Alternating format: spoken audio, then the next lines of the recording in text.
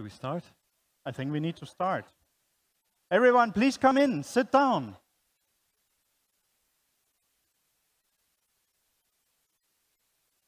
So, a very good afternoon and welcome to The Bigger Picture, the plenary dedicated to EAZA21+, the mysterious internal EAZA campaign.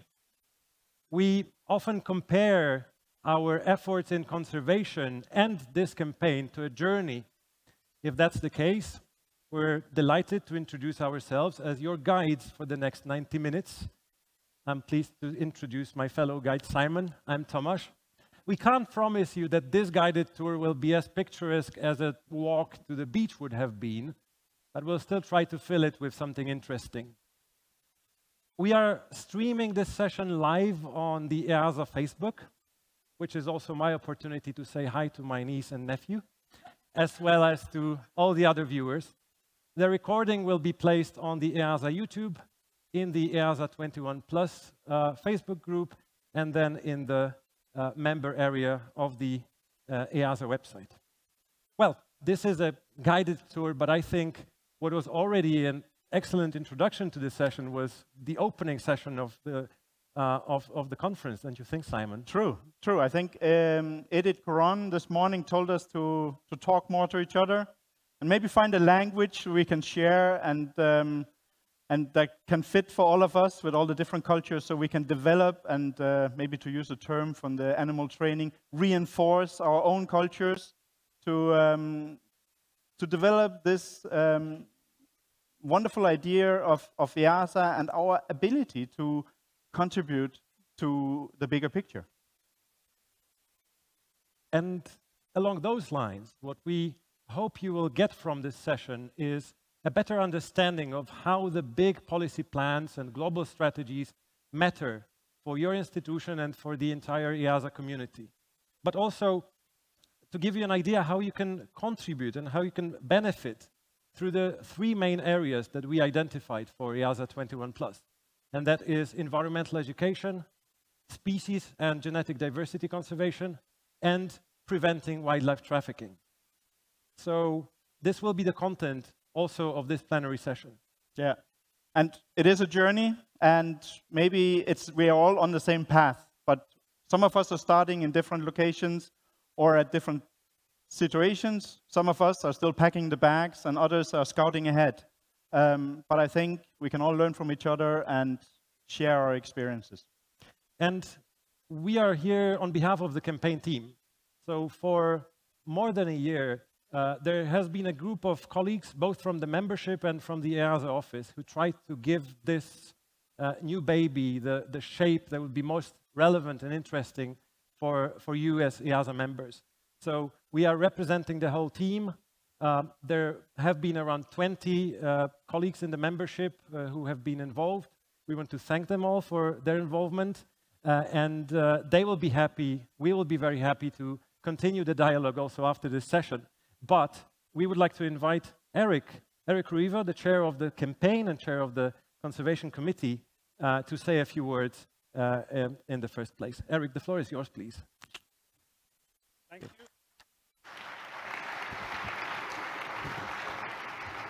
Thank you.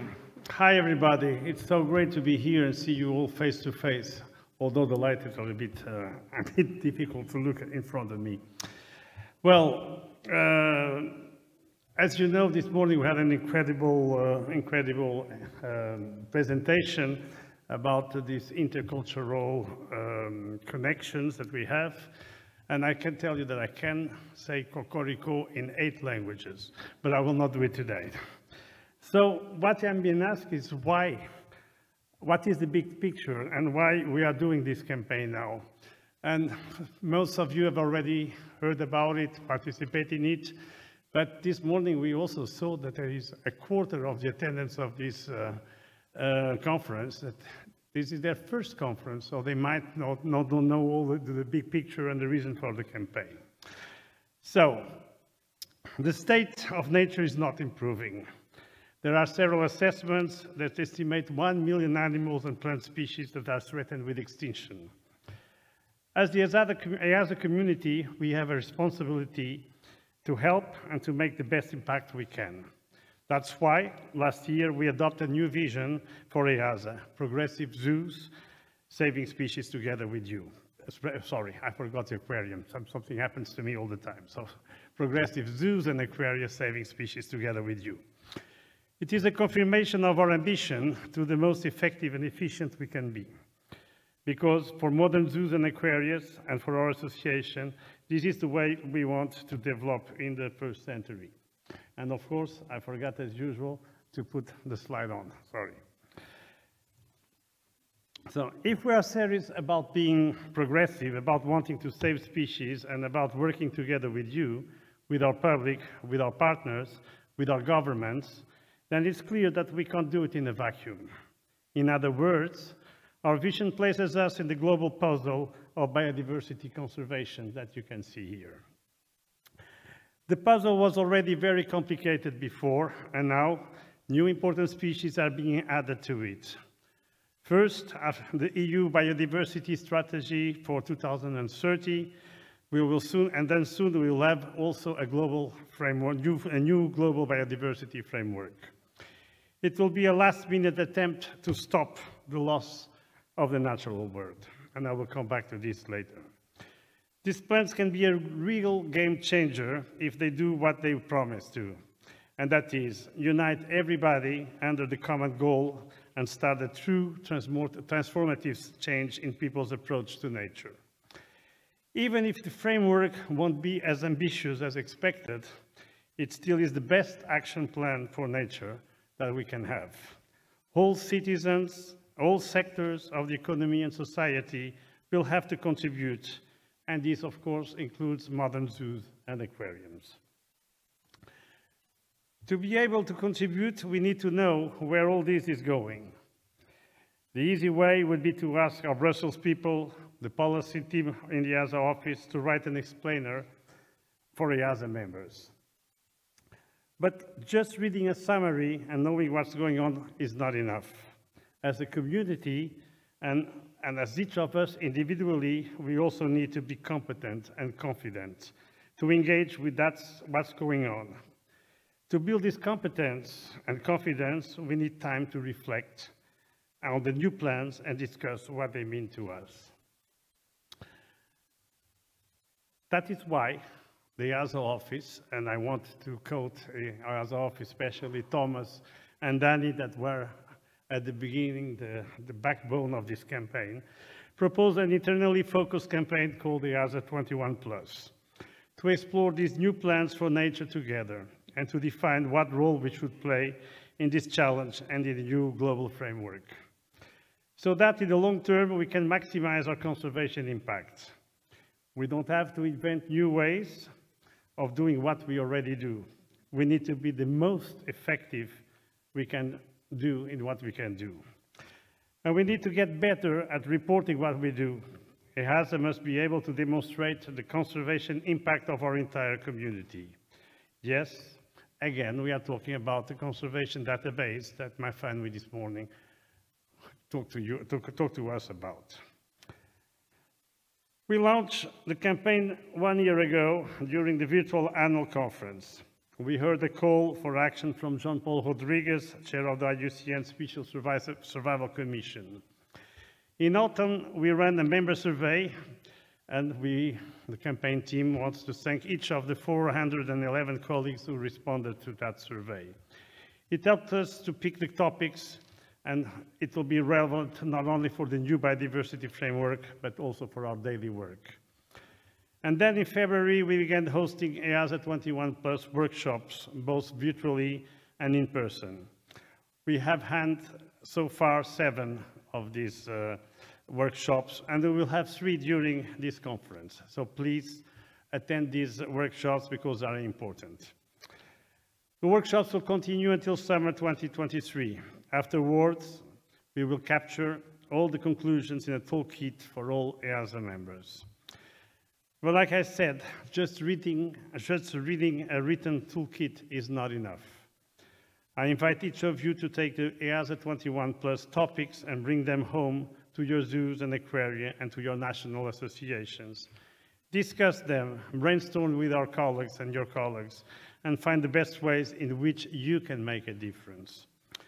The first initiatives are already happening. For example, the Swedish Zoo Association hosted an EAZA21+ workshop in March. German-speaking zoo educators met in June to discuss how they can make also most of this project. Hearing stories like this makes the campaign team very happy, so please keep them coming. Register your institution, but also sign up individually to be part of this journey. We need more of you to be engaged. There is also a Facebook group where you will find all videos, recordings, and share your ideas. It has now 430 members. Let's make it double during this conference. And it's really a challenge that I give you to do. Simply follow the QR code that you see here on the screen.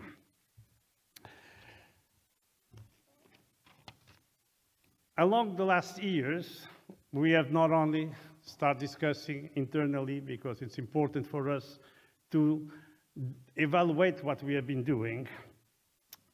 We have so analyzed the work, review our processes, develop new strategies, but now it's really time for action. We are at a crucial crossroad. We don't have time to wait more. We need to work together for a better future for us, for our children, for our planet. This campaign first aims to do an introspection of our work and our process and our role in conservation, individually and collectively, at all levels, but especially in education conservation, in species, in field conservation and wildlife trade. We have now developed new tools and standards. We have new standards for conservation education, for research, for field conservation, and soon we'll have a new acquisition and disposition policy that is being prepared and discussed with many of you, as we did yesterday at the TAC Chair meeting by the EP committee. So in my opinion, we are now ready to do a better work and to contribute to the new biodiversity framework and for a better future. It is time to walk the talk and not only talk. It is time for action. It is time to build a better future.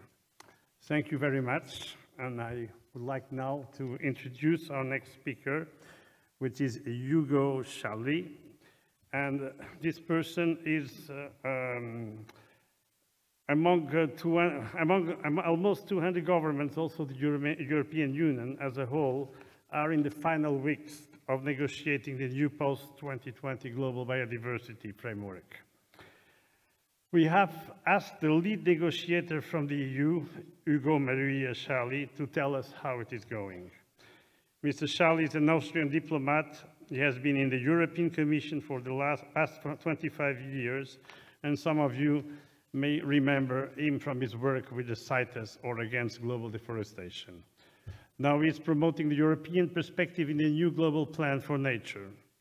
Unfortunately, he could not be with us together, so we cannot give him the floor, but we can invite him in the big screen. Thank you very much for your attention. And don't forget, join the campaign.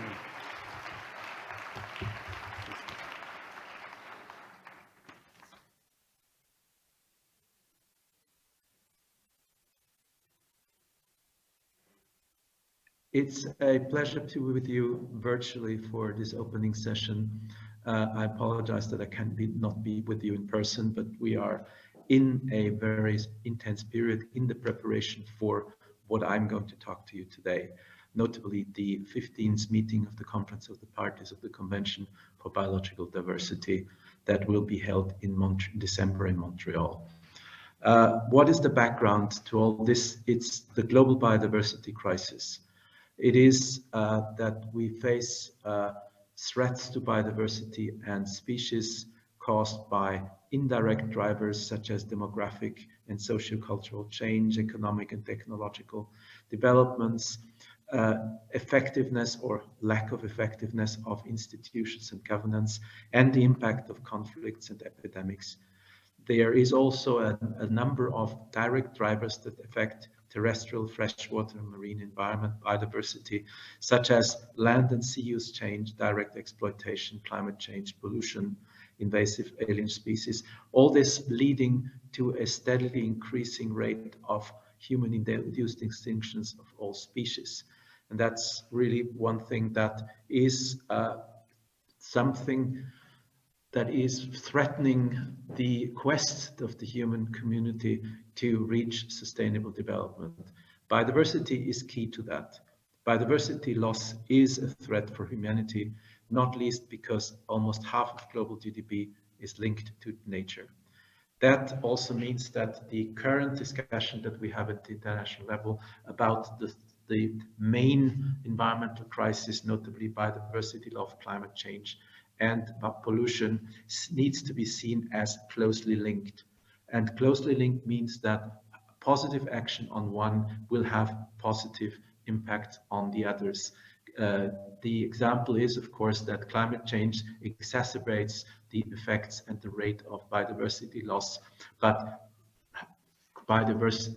so intact biodiversity and ecosystems are an important element in both mitigation and adaptation to climate change. That means we need to look at decisive actions, not only to stop biodiversity loss, but also to restore and recover biodiversity and ecosystems that we may have already degraded or destroyed. So the time for action is now. And I think we, as I've said a minute ago, this has something linked to health, because we've seen that biodiversity loss has actually increased the risk of infectious and zoonotic diseases. COVID-19 that comes from close contact between humans and wildlife is one example. It actually means also that the conservation and sustainable use will actually be a positive factor in recovering after the current crisis, and it will help us increase our global and local prosperity. It will also be a moment when the European Union in the world will have to exercise leadership, and we'll also have to demonstrate that we take our responsibilities seriously. Of course, also expressed by all the actions that we've taken under the European Green Deal, where we have important elements that directly speak to biodiversity, but also indirectly. Now, what are we talking about on the global scale? The CBD is one of the 3 Rio Conventions that were negotiated and adopted in the context of the 1992 conference on the environment and development. So there is a link already in the institutional setup between the United Nations Framework Convention on Climate Change and the United Nations Convention to Combat Desertification. CBD has 3 main objectives. They're all of equally importance and are all equally reflected in the current framework. We want to conserve biodiversity and ecosystems. On the one hand, we want to make sure that its components are sustainably used, and have a specific third objectives that the benefits from the utilization of genetic resources should be shared in a fair and equitable way. That is what we are currently debating and negotiating in the CBD context.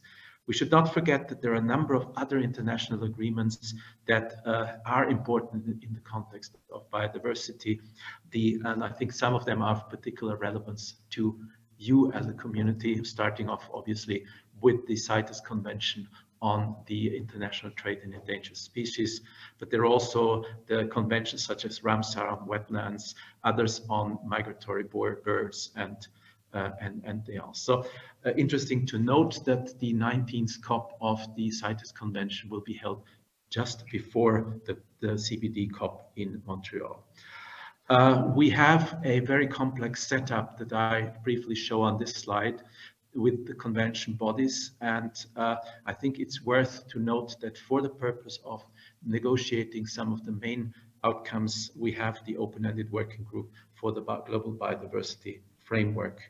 What are we preparing for exactly? And it's it's actually 4 meetings in one. It's the meeting of the Conference of the Parties of the CBD. It's the Conference of the Parties serving as the meeting of the parties to the Nagoya Protocol on Access and Benefit Sharing, the 10th COP-MOP, as we say, for the Cartagena Protocol on Biosafety, and linked to the Cartagena Protocol, we have a protocol on liability and redress. All of them seek to adopt a range of decisions that will shape the implementation of those instruments that we hope have a positive impact on what we can do for stopping biodiversity loss and recovering and restoring that biodiversity in the coming decades.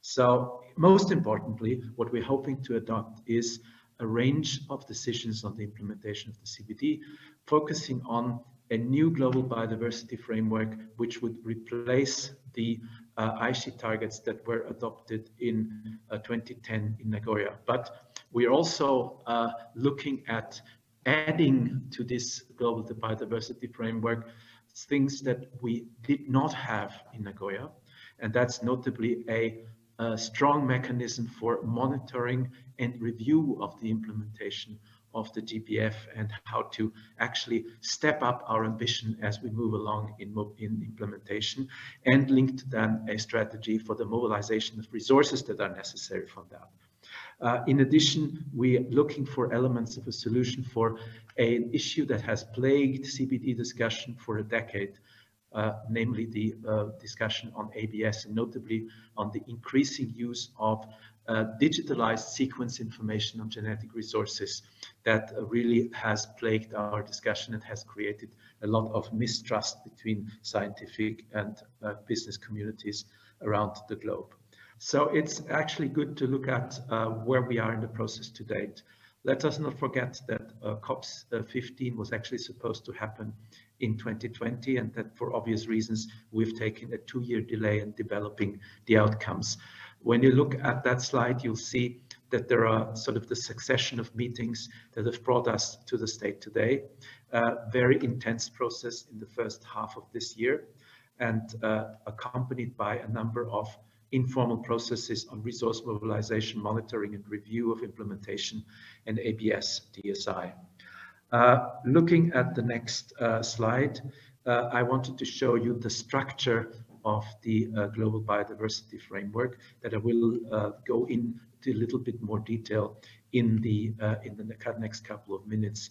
Around a 2050 mission, we have the definition of the results that we hope to achieve by 2050, which expressed in the goals, that's the first circle, and some intermediary goals for 2030, which is the second circle.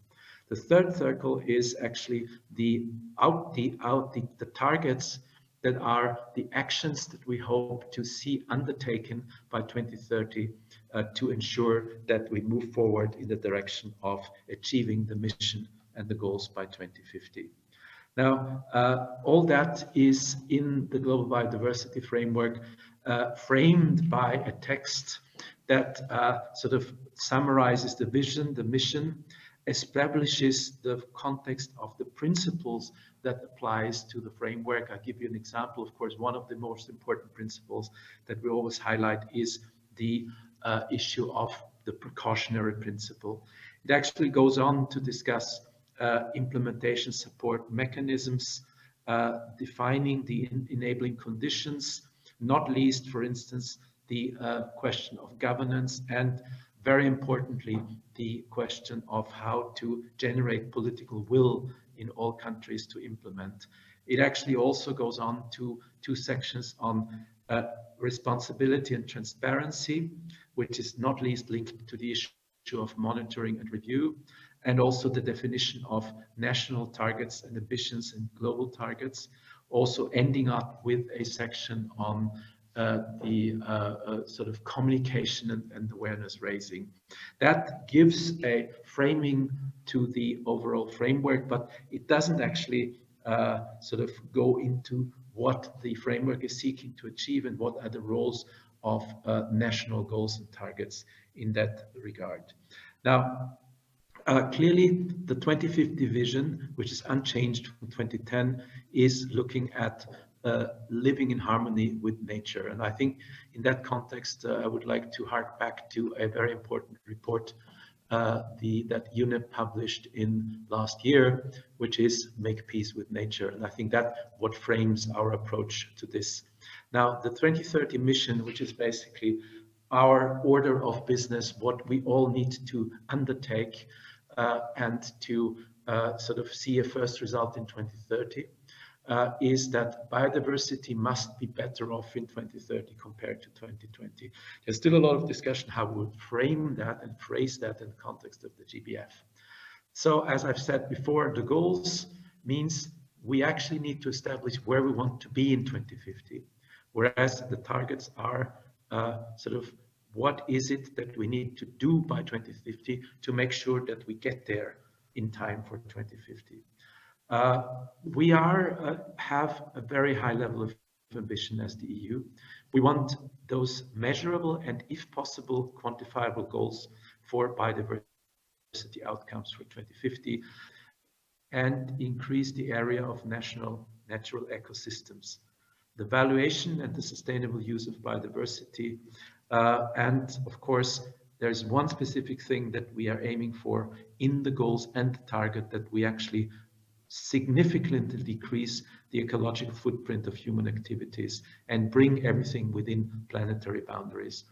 As with regard to the financial resources, there is obviously a quest to close what we call the financing gap for biodiversity by mobilizing resources domestically and internationally, but also to ensure access to and safeguard effective sharing of benefits derived from the utilization of genetic resources.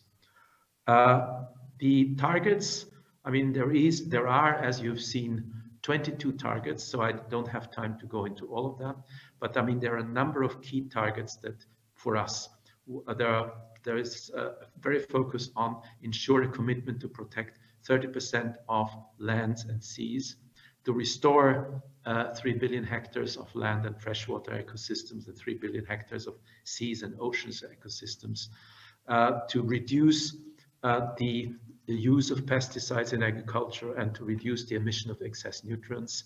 There's also a link to other process of ending plastic pollution. We want to have clear targets for the sustainable use of wild species, so illegal logging, wildlife trafficking, overfishing, to promote and ensure sustainable use of biodiversity in key sectors such as agriculture, forestry, and aquaculture. But beyond that, mainstream biodiversity objectives in all sectors and, very importantly, align financial flows. There is a focus that we also have on ensure that when we implement the GBF, we also base the approach to implementation on the definition of nature-based solution that we agreed on at the last year's session of the United Nations Environment Assembly. Now, we also want to do something on invasive alien species, on climate, on knowledge generation, public awareness, biosafety, but I can't go into all of that. Two very important enabling parts and dealing with other objectives of the framework is we actually need to ensure that necessary financing comes from all sources, means not only international public financing, but also domestic sources. An important element is the reduction and redirection of harmful subsidies. And of course, we want to see that countries establish national biodiversity financing plans. We hope to achieve a consensus on elements of a solution for the issue of digital sequence information, something that is a highly technical, but also highly politically controversial subjects. Now, coming to the key element from the implementation point of view, which is the strengthened monitoring and review of implementation, something that has been missing from the Aichi framework dearly, which from our point of view has been one of the key factors of the lack of implementation. We need a strong monitoring framework as a basis for the reporting by parties with a limited set of headline indicators that actually are connected to targets and goals, so that we can actually check whether what parties are doing or have committed to do will help to achieve the overall goals and the mission, the vision and the mission. And that is the basis for a cyclical process of review of implementation. And when you look at it, it's obviously inspired by what has been achieved in the context of the Paris Agreement. There would be national reports, but the national reports would be including or be complemented by the establishment of national targets. These national targets will actually help to, in the process of the implementation, to do a global gap report, which shows us to what extent the actions that are undertaken by parties to CBD will be able to bring us to the desired result in 2050. So where are we in the process? We are in the process in the EU to adopt our final statement of ambition that would take the form of Council conclusions to be adopted at the 24th of October Environment Council. At the same time, we are preparing the conference in Montreal, which consists mainly of two parts. From the 3rd to the 5th of December, the working group for the establishment of the Global Biodiversity Framework will meet in Montreal and prepare the conference of the parties that starts on the 17th and will run in principle till the 19th, but may run into the 20th December of this year. We have a big job to do, very hectic couple of weeks before us, but I think that it is our big ambition to come out with a framework that will decisively change the action at the global but also European level in view of the achievement of the vision that we would actually ensure a net gain for biodiversity, a nature positive outcome in the years to come. Thank you very much for your attention.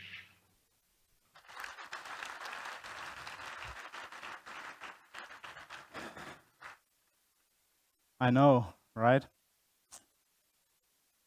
But people, it's about nothing less than the survival of life on our planet. And it's a topic we need and must engage with. And you have to consider Hugo's video here as the safety instructions for this part of our cruise. And next up, we'll be talking about different other topics. And the issue of diversity and the issue of biodiversity for me is a question of richness. And it's that thing that makes our life on Earth and our species more resilient and strong to be able to deal with change. Next, we'll hear from 3 experts in the 3 topics that we have judged are the most relevant for us in our community to really delve into. And first up is the wonderful Christina Hvilsom, who used to be just working with apes, and I didn't know her, but recently she's delving and she's going to bring us right into the big dive of biodiversity in the genes. Thank you, Simon. So today I will be wearing several hats today, I must start off with saying, but all of them are linked to biodiversity conservation in different ways. So first and foremost, I'm a researcher. I'm a geneticist based at Copenhagen Zoo, but I'm also a member of the IUCN Conservation Genetics Specialist Group and the Conservation Planning Specialist Group. And I'm also a member of an EU cost action network called GBIKE, focused very much on biodiversity. And last but not least, I'm also chairing the EAZA Biobank, which is a community resource very much focused on providing samples that will allow more research into biodiversity and how we can better understand it and protect it. So let me see.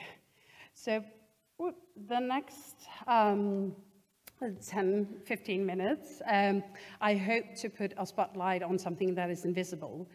And I hope that I will be able to convince you about its importance and also inspire you to get involved. But first, I would like to start out with a very, very simple quiz. So I would like to start with asking you how many levels of diversity there is in biodiversity.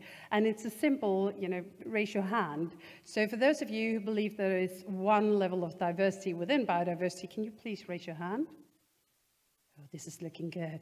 And the next one is there 2 levels of diversity in biodiversity? No. And what about 3? Are there 3 levels of diversity in biodiversity? Yes, excellent. And so now I know which slides I can keep and which ones I can skip, and hopefully this little exercise also woke you up a bit. So let's dive into it. So species all over the world face extinction, and the current loss of species is estimated to be between 1,000 and 10,000-fold higher than the natural extinction rate. So this rapid decline in species and population declines, habitats being fragmented, altered, damaged at an unprecedented rate, is leading to severe loss in biodiversity and the benefits it brings to both people and nature. As a means to kind of counteract and reverse the loss of biodiversity, nations need to report and align with international conventions and obligations. Oh, sorry. Oh, yes, there it is. Good. Such as the EU Biodiversity Strategy, which we heard about just previously, and also the Convention of Biological Diversity. So, the most important international agreement on biodiversity is the CBD, the Convention of Biological Diversity. It is designed to protect species diversity, ecosystem diversity, and genetic diversity, and the treaty has been ratified by no less than 196 nations. Among other achievements, CBD has pushed countries to create national biodiversity strategies and to expand their networks on protected areas. So the need to monitor biodiversity was globally recognized in 1993 when the CBD became effective. So there are 3 levels of biodiversity. Whoops, there is the ecosystem diversity, the species diversity, and the genetic diversity. And the variation within our DNA is called genetic diversity, and that can be found among individuals and among populations of the same species, which is also something that we term as interspecific genetic diversity. So increasing human pressure is leading to rapid environmental changes, which often result in observable changes in terms of population sizes that declines, species distributions, and also decline in genetic diversity prior to extirpation. But in some cases, population declines are less apparent. So genetic diversity is the 3rd and often overlooked level of biodiversity. It is a prerequisite for evolution and for long-term survival of both populations and also species. It facilitates adaptations to both environmental and climate change and new pests, diseases, and it can augment species diversity by supporting ecosystem resilience. It provides resilience after devastating events and allows for species restorations as well. But actions need to consider all 3 levels of biodiversity if they are to be successful. So it is also very, very important that biodiversity at all 3 levels is mapped, monitored, and sustainably used if we are to safeguard biodiversity and the benefits it brings. I will just briefly also mention that currently, there are several ways that you can look at genetic diversity, but there are also some techniques that do not allow for that. And some of you might have heard of eDNA and barcoding. Currently, those techniques are not fit for estimating genetic diversity. eDNA barcoding is sometimes used for presence-absence of species. This is my good colleague leaning here, taking a sample from a water pond. Looking for this guy, the bombina bombina. So eDNA can be used as a presence-absence, and also for looking for the presence-absence of carnivores, for tracking individuals, etc. But applying genetic tools does not per se mean that you estimate genetic diversity, let alone monitoring it, which I will come back to. So genetic diversity among populations can reflect adaptations to local environment and also ecological conditions. genetic diversity offers tools for evolution, adaptation, and resilience of populations and species. So if we look at these examples, so high genetic diversity means high adaptive capacity, good potential for long-term survival, and also high resilience. An example would be the Atlantic killifish in North America that rapidly adapted to polluted sites in North American Atlantic coast due to high genetic diversity. Low genetic diversity, on the other hand, means low adaptive capacity, weak potential for long-term survival, and low resilience. An example would be the wolves on Isle Royale in North America as well. Few founders, severe population declines, bottlenecks, highly inbred small populations. So now we all know what genetic diversity is. So now we will look a bit on a historical timeline. So as we heard before, the CBD, it became effective in 1993. And then in 2010, we had the EAZA targets, which I will come back to. If we fast forward here to more present years, then there has been some recent developments and also new initiatives emerging, looking into genetic diversity and influence in policy. And then most recently, we had the EU Biodiversity Strategy for 2010. So, in 2010, the EAZA targets were published. And implementing conservation policy for genetic diversity has lagged behind. The strategic plan here for 2011-2020 was a 10-year framework for action by all countries and stakeholders to save biodiversity and enhance its benefits for people. In that was the EAZA Target 13, which mentioned genetic diversity, but only for domestic species and their wild relatives. So it was very weak in terms of genetic diversity and no mentioning about wild species.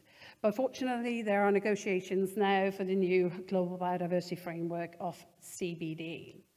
And I want to highlight that a lot of these different initiatives looking into conservation genetics and genetic diversity have also formed the Coalition for Conservation Genetics in order to help push and use our influence, both researchers, practitioners, people from the EAZA community, using our networks, our channels, to help push for new clear goals, targets, and indicators for wild species and preserving the genetic diversity of them being implemented in the Global Biodiversity Framework of CBD. So, now we go and look at EAZA and what we've done for genetic diversity and what we are doing. So actually, EAZA has decades of experience and attention towards genetic diversity. We have, for instance, our breeding programs where we've actively used genetic diversity as a benchmark, something to strive for within our populations based on pedigree data. I won't go too much into this. For those of you who would like, can come to the EPMAC meeting where we'll go more into detail with this. But for those of you who have in situ projects for populations of species and wants to look at genetic diversity, not just a snapshot, but look at genetic diversity over time, so meaning monitoring it on a temporal scale. You can go and have a look at the new IUCN guidelines published 2 months ago, also produced by some within the EAZA community as well. There are some very good criteria, suggestions, guidance in there, as well as a framework for how to go about monitoring genetic diversity in populations and species as well. Within EAZA and also outside EAZA, we are also focusing very much on genetic diversity when we're talking about populations and species. This is an example from the Global Species Management Plan for Banting, Barbarossa, Neanderthal, Sumatran tiger, and this is just the example of the Banting, where genetic diversity is mapped for the wild population in Indonesia, but also for the for the Indonesian zoo population, for the European zoo population, and also for the North American zoo population as well, in order to contrast the genetic diversity across the in situ, ex situ continuum, and to increase diversity where possible. Another example would be the cotton-top tamarin, native to Colombia, very low in numbers, partly and mainly due to the massive export of individuals for biomedical trade in the 1950s, leaving this wild population very low in numbers. After the ban on the biomedical trade, individuals were relocated to Europe and North America. So our hypothesis is that there is much more genetic diversity represented in Europe and North America than there is in Colombia. Genetic diversity is also looked at in terms of the Alps population, and also actually because there's been so good sampling in Colombia, genetic diversity is used actively to help combat the illegal trade in this this species, because it allows us to assign geographical origin to illegally trafficked individuals. We're also adding another component, which I think is key to mention here as well, and that's the historical perspective in this. So with museum samples dating back from the 1850 to 1900, we are able to assess the genetic diversity in the population in the wild before the anthropogenic impact of the biomedical trade. So it allows another benchmark, so to say, in terms of genetic diversity. Genetic diversity is also very much used in reintroduction efforts as well. For instance, in order to compose herds for reintroductions for the scimitar-horned oryx, for the Scottish wildcat, and also for the Iberian lynx as well, where it's a mix of pedigree-based data and molecular-based data as well. So genetic diversity is also something that we can use in terms of illegal trade. So this is an example with the chimpanzees, where there is a collaboration with the Pan-African Sanctuary Alliance to actively test all the more than 1,000 chimpanzees in their care.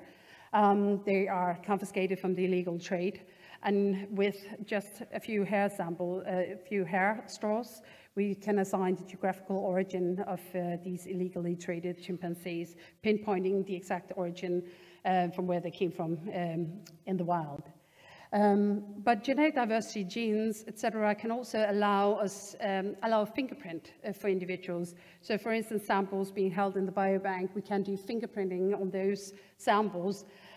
Again, a tool that, together with the metadata in the SIMS, is a powerful tool for helping to combat the illegal trade, which could, for instance, be in the black-winged starling, the colored laughing thrush, the radiated tortoises, or even tiger species, just to give examples.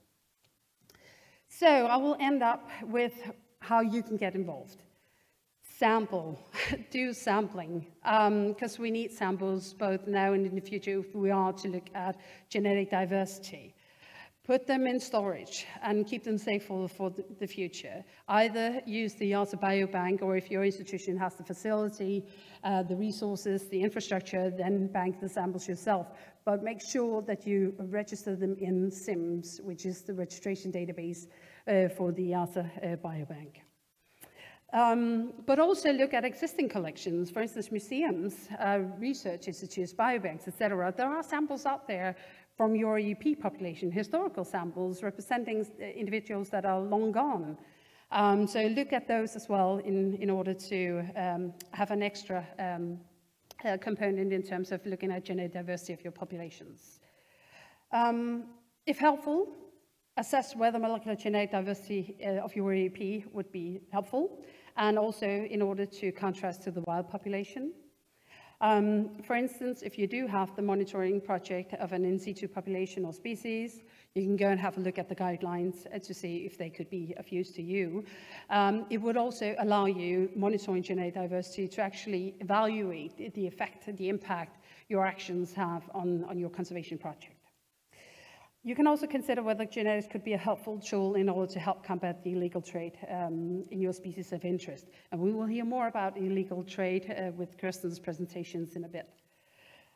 Disseminate, educate both your visitors, the wider public. It is so important that we do this. And there are great examples from within our community.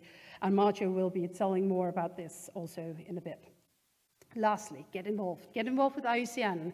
There are several zoos associations represented in here that are members of IUCN. The oldest one is the Royal Zoological Society of Antwerp, and the newest one is Berlin Zoo. It is so important because you can help influence IUCN, and you can have be part of national or regional committees. Again, something where you can use that as an offset to help influence the both local and national policy on biodiversity and strategies as well. Get involved with conservation, to specialist committees under the IUCN as well, or other relevant initiatives to raise awareness of the great work of zoos and aquariums in terms of genetic diversity, and help lobby. We need more to help lobby so that we can get genetic diversity of wild species, getting that into the Global Biodiversity Framework of CBD. So thank you for listening. Thank you to colleagues, to collaborators. Thank you.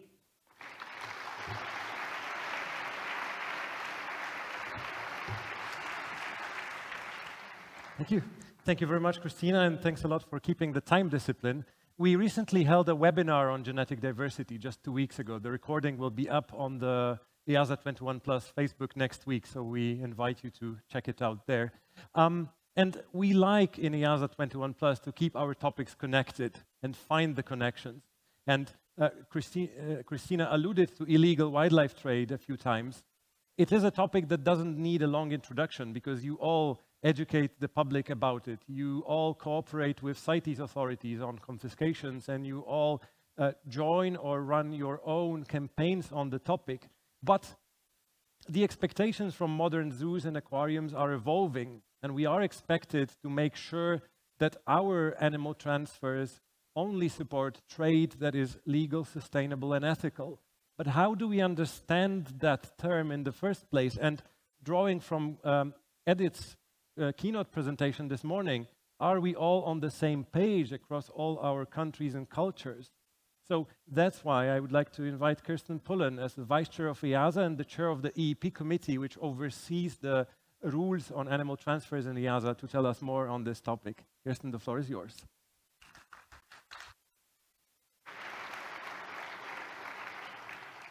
Well, that's been a fantastic introduction, not just by Tomasz, but also Christina's work, and both Eric and Simon setting the scene for what I want to talk about today.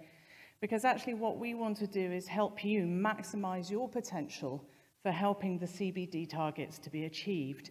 And in order to do that, we really need to understand exactly where we fit into this process.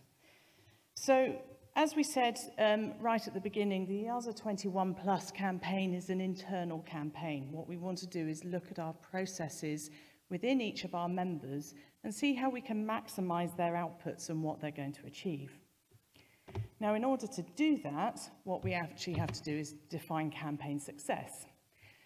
We went out and did a pre-campaign survey, as Eric alluded to, and I'll go into that in a little bit more in the next couple of slides.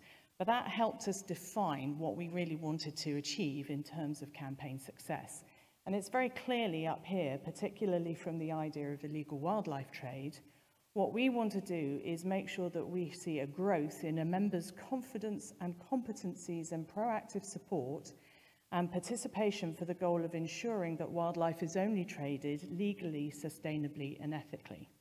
And that means various things, because it means we're looking at giving messages out to our public about what they are supposed to do with wildlife trade, sourcing reptiles, all those sorts of things. So we're talking beyond our boundaries.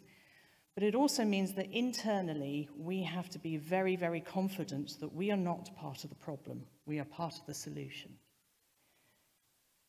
In our pre-campaign survey, what we wanted to do was find out how people felt about what they were already talking about in terms of conservation education. So when we went out and looked at the results that were coming in, what we found was that the respondents, and we looked across a broad range of staff members of EAZA members, so it wasn't just the keepers, it wasn't just the conservationists, also the educators, and everyone else had the opportunity to respond to that survey. And what we found was that there was concerns around levels of competence and levels of confidence for our staff, and this was how they assessed themselves in how they talk about some of these subjects. And just to be really clear, What we mean by competent is whether they have the right knowledge, the depth of knowledge that they really need to be able to answer any questions that are posed to them, and whether they have the confidence and the competence within the members of knowing that our processes are strong and robust and that we're not contributing to the problem. And so this was a really key thing for us because it gave us a really key way of looking at our activities, which are about moving animals around, making sure that we've got the genetic diversity, making sure that we're doing it in a sustainable and ethical way as well. So one of the questions that we asked within the pre-campaign survey was, what would you and your organisation need the most help with to maximise your impact against illegal, unsustainable and unethical wildlife trade? And those are very key things that have come out in the talk so far about how we try and achieve the biodiversity, the CBD post-2020 framework. And the thing that very clearly came out at the top was understanding what legal, sustainable and ethical trade means in practice for the individuals' organisations. And this is a really key thing that we've decided to start with in terms of making sure that we raise that internal level of confidence and competence so we can talk about things with authority to our guests and our visitors and to our other external audiences as well. So, as Tomasz said, one of my roles is to lead on the EEP committee, and obviously this is a really important aspect of what we want to do. And at the moment, we're reviewing EAZA's acquisition and disposition policy. So that's going to be a really clear guidance with a really clear document with guidance around legal, sustainable, and ethical trade in wildlife. How we can best help you at this point in time is to make sure we have some very clear definitions about what we mean about that. And that in turn will allow us to make sure that the EAZA acquisition and disposition rules and procedures are fit for purpose, and then we can ensure that they are properly implemented by the EAZA membership. So, we're proposing some definitions that will help us, help you, become more confident and competent in talking to your audiences about what we mean. So the one that we have put forward for a legal trade means that all local, national, regional and international laws are adhered to when acquiring or disposing of animals, including their ancestors and offsprings. For sustainable trade, it means that the acquisition of disposition of animals, including their ancestors and offspring, does not lead to long-term decline of biological diversity in the wild, thereby maintaining the potential to meet the needs and aspiration of present and future generations. And it's important to remember or to realise that this definition is included within the CBD as well. So we're providing alignment. And then for ethical trade, there's a range of bullet points that we believe are important so that we can ensure that we're behaving in an ethical way. I'm not going to go through them all, but there's some really key things there. For example, subject to a professional process of due diligence that considers a whole of supply chain approach. And that's really key because it means that you're actually making sure that you do the groundwork and the homework where you're looking at your acquisition and disposition. And also, if you're questioned about it, you can be confident that you have done ethically the right thing. Now, it's very important to realize that, or to remember that we're using the word provisional definition at this point, because there are different definitions around this, and we've got to have something that works across the cultures. As we alluded to earlier, we've got to make sure we're all talking on the same page, and everyone clearly understands that. And in order to facilitate that, what we will be doing at this conference is running a workshop. So this gives you your opportunity to come in and workshop out these definitions with us. And I'd like to encourage everyone in the room, please attend, because this is going to set the scene for the review of the acquisition and dispositions policy, and this is your chance to participate in that decision-making process. So just to complete this, so what I'm really doing is setting the scene and giving a bit of a big up for the workshop that's going to happen. And that's going to be tomorrow morning, I believe, 8:30. So please, it's an early start, but do come along to it. And what we want to do then is be able to collate the input that we have had from the tags. So we've already talked a little bit about this with them, but also collate the conference participants' input as well, because you're the members of the EAZA, you're going to have to abide by our acquisition and disposition policy when it comes out. So come and participate in the conversation to get it sorted. During the rest of this autumn and winter, we'll be looking to finalise the definition and draft updated EAZA acquisition and disposition rules and procedures. We'll also be looking to have one of the other EAZA21 Plus workshops so that we can share the results of this process, so you know what's happening and you know how all your input has been targeted into this very important document.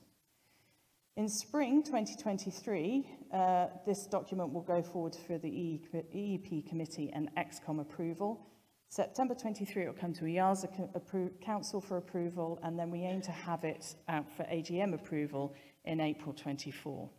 And this means that this document is going to then make sure that our practices tie in with things Mavanwi referred to this morning, where we're looking at completing the first cycle of accreditation. So we're going to have new policies, new procedures in place for when we engage in the next cycle of accreditation as well. I can't emphasize enough, what we need is for you to join the conversation. Come along to the workshop, make sure that you follow the EAZA21 campaign workshops within the autumn and winter, and then make sure that you're talking to your council representatives for approval of the definition and new acquisition and disposition policy by council in September 23. And what I'm going to do, just if I can go back, sorry, right to the beginning of the presentation, there's just one key thing that I want to, I'll flick back through, but there we go. I want to leave this up here, what we're thinking about here, because again, I think for us it's been a very different campaign because it's internal. But what this means is what we're trying to do is help you maximize what you can achieve as EAZA members to complete what we need to do for the CBD post-2020 framework. Thank you.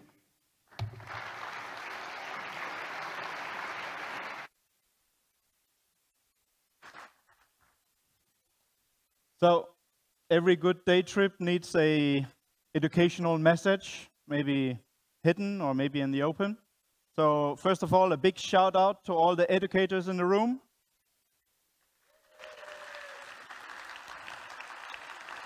So when we want to engage with the CBD or other frameworks, which are important for this whole process, it's sometimes difficult to get a seat in the room.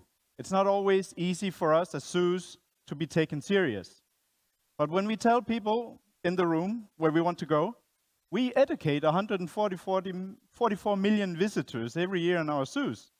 These doors open by themselves. So our educators are not just good for telling stories, but they're also opening political doors for us to do this work and engage in these frameworks. And well, I think the educators have, if you like, a superpower when it's about teaching our visitors. And we need this superpower to be focused on one specific target group, and that's us. In this campaign, we need to educate inwards and translate some of the difficult things so it becomes understandable for all members, all cultures, and all staff within our institutions. And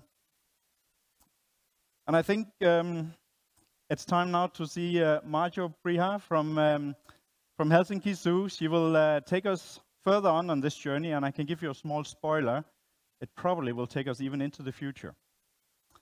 So Marjo, come and take the floor, and that's it.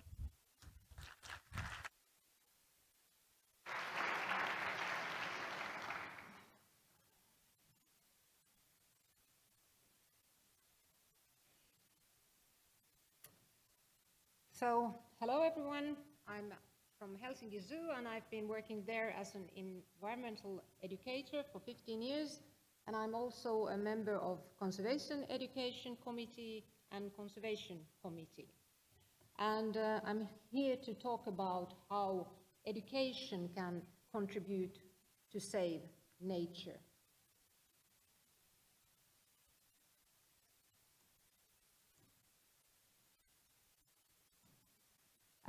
We heard Hugo Schally talk about this mysterious framework. I didn't quite hear the word education. He was rather talking about awareness raising, but it's meaning pretty much the same. But anyway, it's really evident that education is in a big part, even in implementation of such a huge framework and its targets. And education is mentioned there, at least in 3 special targets, but it's connected to many more. And in this framework, it's also emphasized that it's a question of transformative change, meaning that we really need to do something in a different way. We need to educate also in a more diverse way and integrated it into formal and non-formal and informal educational programs. We all know that education is at the heart of zoos. It's been there and it's developing. And during this campaign, it should develop even more, because we have a great potential, as Simon mentioned, to engage millions of people to save nature together. You can also say that we can contribute to global biodiversity conservation goals, but we have to keep in mind that the concept of biodiversity is a bit ill-defined for our visitors, meaning that it takes a while to explain what it really means. Like we would need a whole presentation. So we're talking about saving nature. At least I do it often, because nature is diverse by its nature.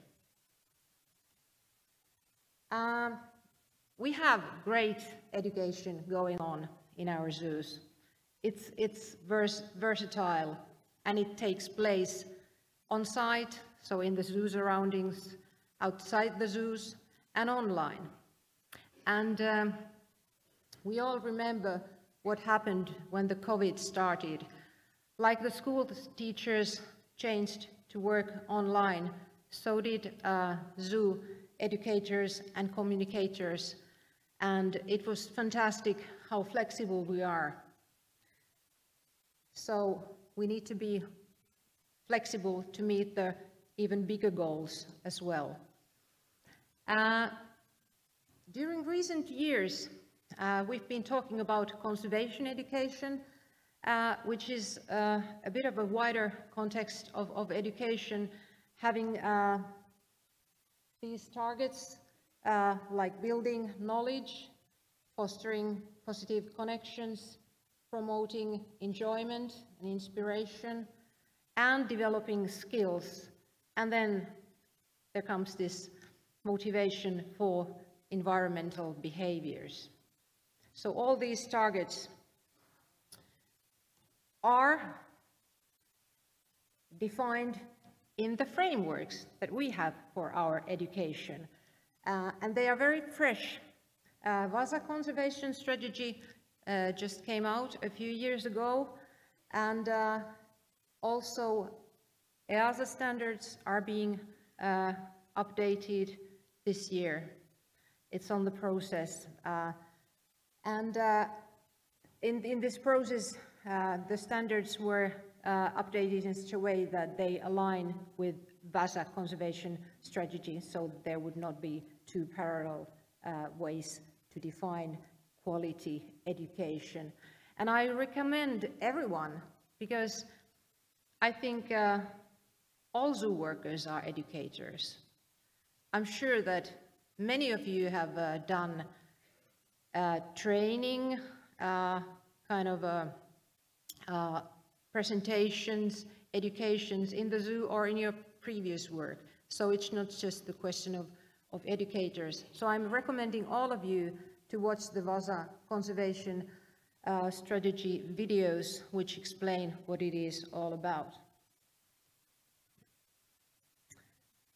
Then these a bit tricky concepts, transformative change, behavior change, empowerment. I'm not going to go very deep into these issues, but they're not rocket science. It's just a question of doing things in a different way, getting rid of bad habits. But then again, now let's go to the real life, out of these concepts and frameworks. So to the normal procedures that educators carry out in the zoo surroundings.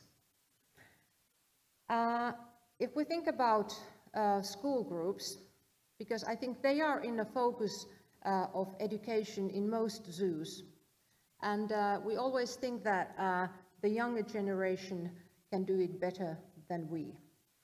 But the thing is now that the change is urgent. We don't really have time to think that people that are adults in the next 20 years can fix what we've done wrong. So we also need to educate adults, or at least support them in this procedure for more environmental lifestyles. So in my opinion, when we're dealing with children and young people, I think the focus should be in developing autonomous thinking and understanding, more than just pushing more information. So that's how they probably will be change makers in their adulthood. And then us adults. This has been a bit tricky issue for me during the last years, as I've been thinking that if we have this opportunity, we have this demand to do something, to be part of the change making, that how to engage our adult visitors to this. Because it is a reality that most zoo visitors come to zoo to have a good day. So recreation is a very high motive, and there's nothing wrong. It's great. And we need to really take care of it, that zoos are also recreative places. Then again, we are much better in adding on information than creating tools for cultural and behavior change.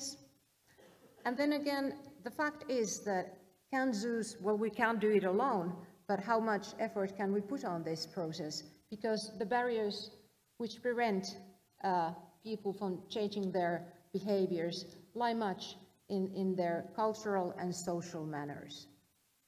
So it's a question of social change when we talk about transformative change. So we can probably concentrate on kind of more everyday issues and concrete issues that are linked to people's lives.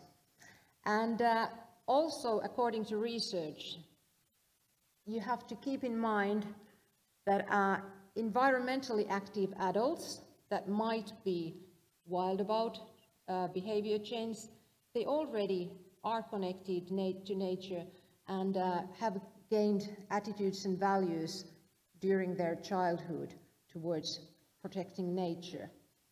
And one more important fact also is that they are mainly women. And they have a fair, good socioeconomic status so that they are capable of going for lifestyles which are not just connected to survival. Okay, we're not starting from an empty table when it's a question of making steps toward creating behavior change and kind of making people to work on saving biodiversity.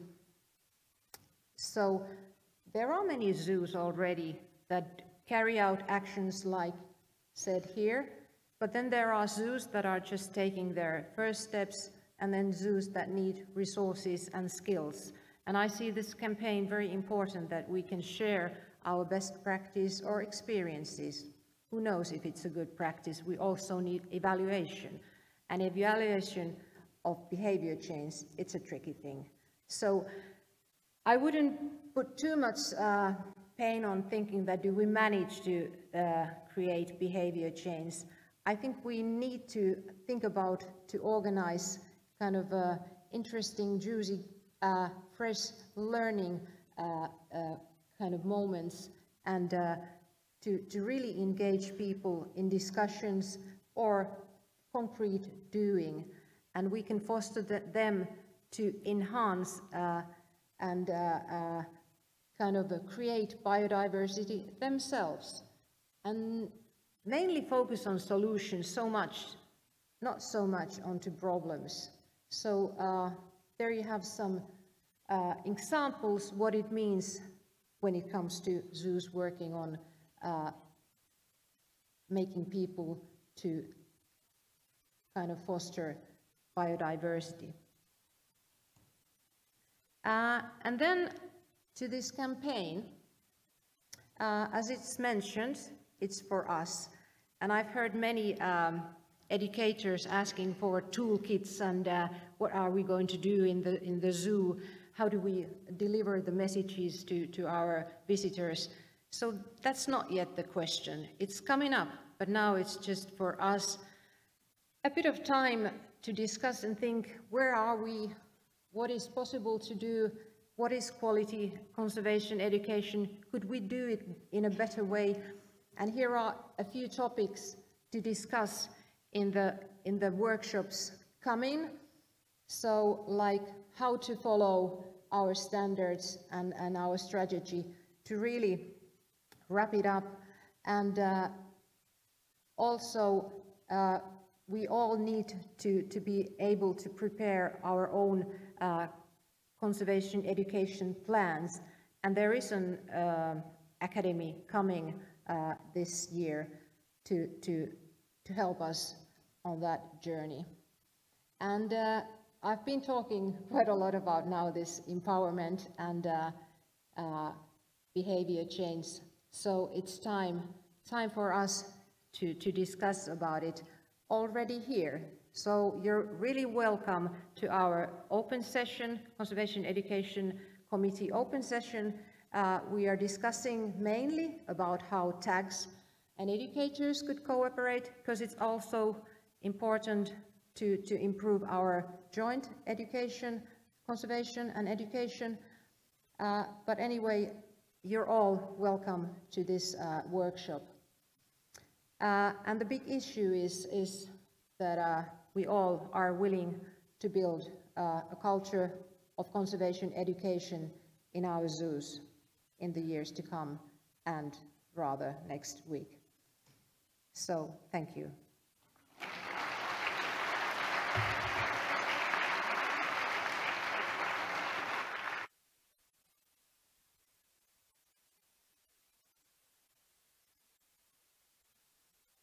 Kiitos, Mario. And for the remaining minutes of this session, I would like to ask my fellow guide Simon to make a guided stop, because we mentioned, or our speakers mentioned a few times, the challenge of opening political doors. So EAZA21 Plus is our time to really figure out how we can maximize our impact in conservation, but also how to maximize our political force to lobby on behalf of nature. And Simon had some thoughts on this to share. So Simon, the floor is yours. Thank you.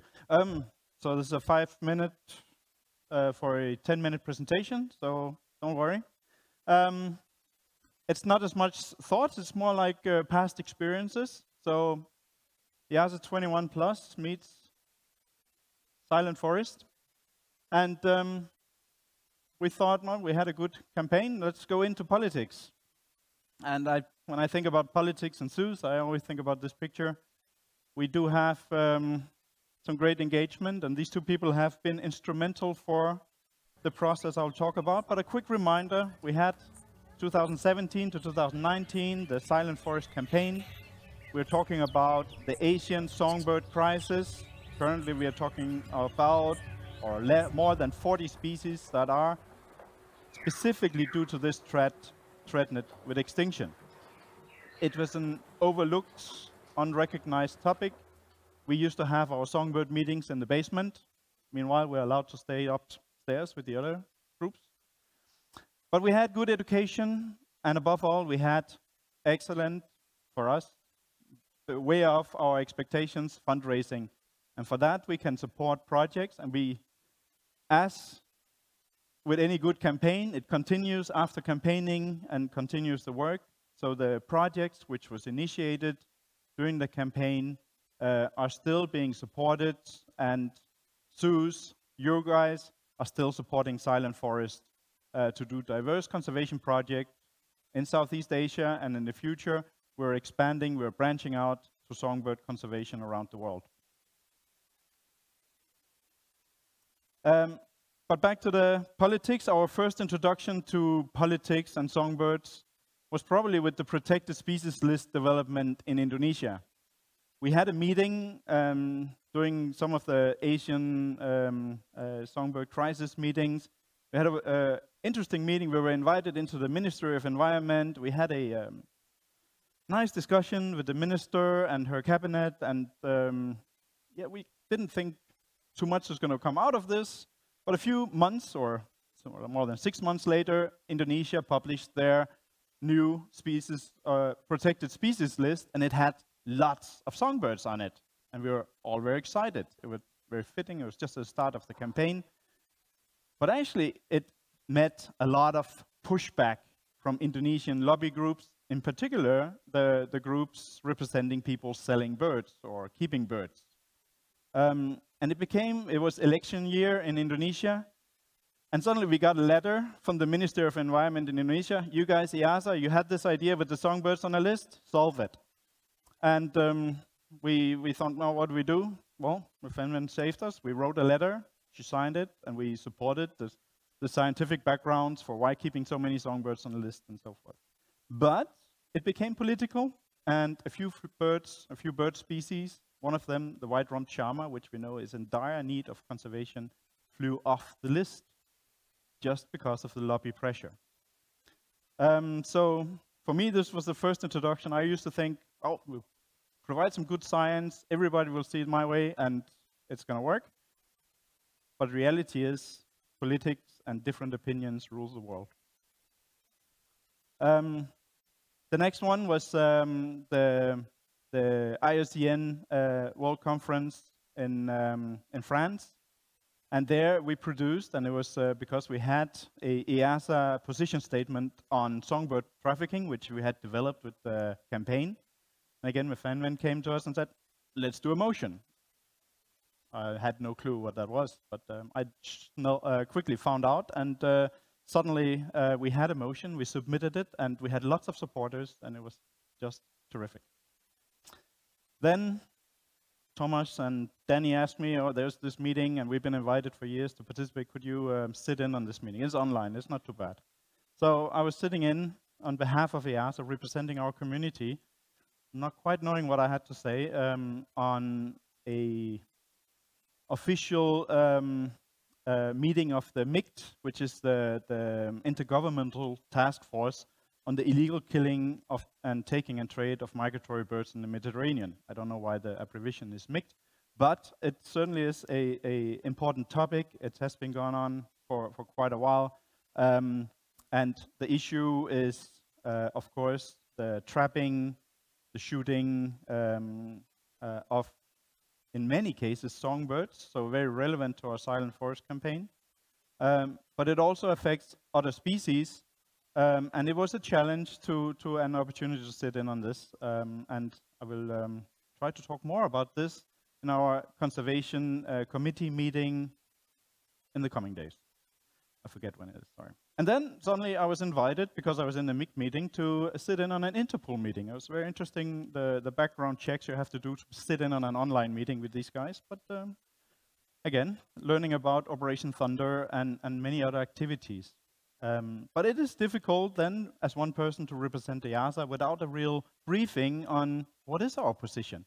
We need to develop positions to to be able to be in such rooms and talk on behalf of our community. Next up is the CITES Cup. And again, politics is getting into it. There are 2 songbird proposals for the coming CITES Cup. Still, we know that nearly all birds of prey, nearly all parrots, all owls, all of these 3 groups, they're nearly 100% of species are CITES listed. But international trade in those 3 groups together is less than 500 species. But in the songbirds, we know from our research that more than 1,000 species are traded internationally. So there's a small gap there because only 1.37% of songbirds are CITES listed. And we know that several species could benefit from a CITES listing. One part is the protection, and the other part is collecting data. Because CITES listed species generates a bulk of data which helps us determine if the trade is sustainable or not. At the moment, we're quite hopeful with the straw-headed bilbil that it will be approved, but there are some debate about the white-rumped chamas because this species has a huge distribution. We will have, at the COP, we will have a side event. We will promote those 2 proposals, but we will also promote the notion of songbird conservation in general because we think we need to develop the momentum for this to happen in the future. For that, we've also, together with Species 360 and the organization Monitor, we've developed the Songbirds SKI, the Songbird Ski, which is a very in-depth, altogether some nearly 200 pages on songbird trade, analyzing the international trade, and we have submitted this to the CITES Secretariat, and we hope that this is all part of the process. Of course, for such a COP, thousands of documents will be submitted.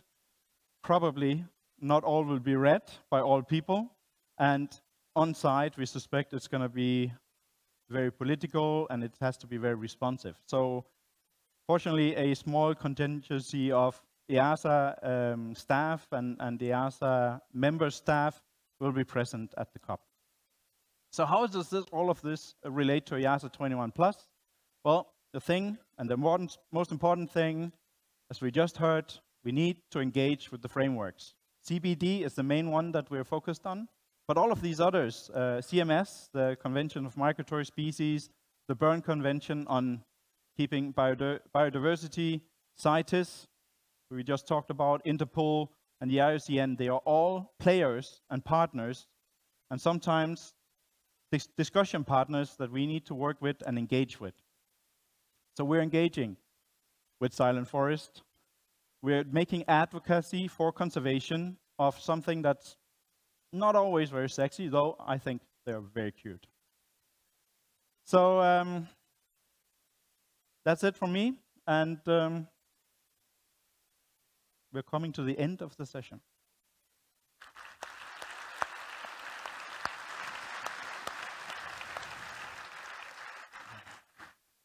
I had no idea that Mifanwi and I will feature as exhibits in your guided stop, Simon, but it's an honor, like it has been an honor to have you with us and be able to share a bit of the topics from EAZA21+.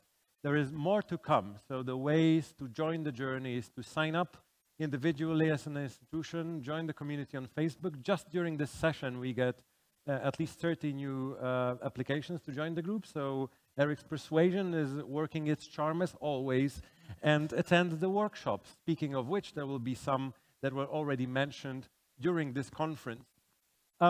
We are happy whenever any of you joins the Facebook group, and we're happy to see the number rise, but it's really not about the numbers, it's about doing this together. We are exploring it together, we are making it together, and as it seems, we are also baking it together. It's Usti and Adlabem colleagues who raised the bar very high. No pressure there, but if you'd like to follow this pattern, send us your pictures or send us your tweets or just invite us to your meetings. We'll be happy to taste them. We'll take tips and cookies. Thank you. This is all for this plenary. Thank you all for your attention. Thanks to those who followed online. Enjoy the break. Bye.